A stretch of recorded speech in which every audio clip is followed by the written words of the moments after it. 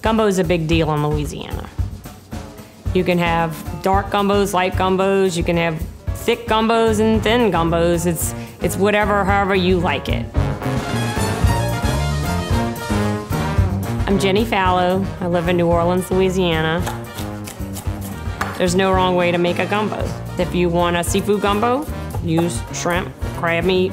If you want to do no seafood, all meat, you can do it. Anything you want, you can put in it and make it your own.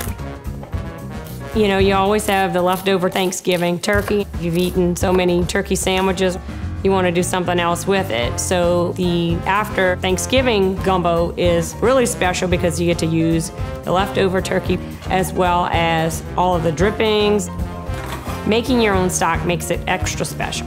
But if you don't have time for that, then you can use store-bought stock. Zatarain's has been around forever, and it's always a brand that you could trust. This mix is great for anyone to use because you can make it in less than 30 minutes. You don't even have to worry about making rice with it, and all the seasonings are in it for you, so there's really nothing that you really need to add besides the meat, water, or stock. This is the day after Thanksgiving. There's a lot going on. Use your leftover delicious turkey and make a great meal without a whole lot of fuss.